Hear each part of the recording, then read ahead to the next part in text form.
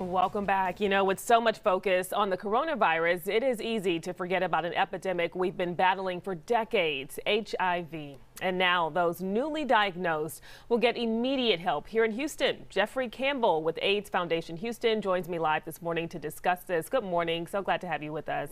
Good morning, Denise. Thank you for the opportunity. Absolutely. So tell us about your new Rapid Start program and how it will help those who get the tough news that they have this virus. Sure. So one of the goals of our Rapid Start program is for individuals who are newly diagnosed is to start them on treatment medication as soon as the day of their diagnosis. What we found through science is that treatment will help individuals get to viral suppression sooner. Viral suppression is when the virus cannot be detected in lab work. And when a person is viral suppressed continually, they're unable to transmit the virus to someone else via sex. So treatment, medication, viral suppression, those are our goals. Okay. Well, what about those who are already living with HIV? Can this program help them at all? Yes, our Start Now program is also for persons who are living with HIV who either have never been on treatment or they have been out of treatment for the past 12 months. Okay, well, what do people need to do in order to enroll in the START program?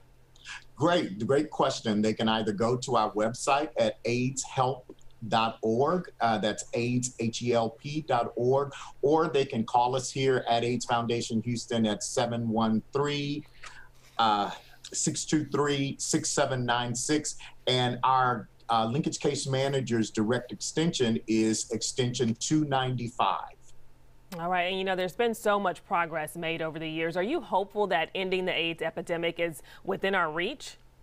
I am very hopeful. I've been in this work for almost 20 years now, and I didn't have that kind of hope at the beginning.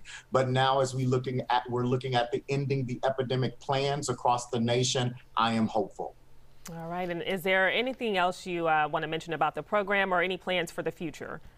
Sure. AFH, we've been around for 39 years, and we're very focused on ending the HIV epidemic in Houston. We have a myriad of services that we can provide to the community, and it's all focused on ending the HIV epidemic.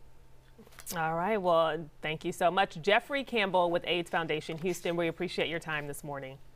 Thank you so much, Denise. All right.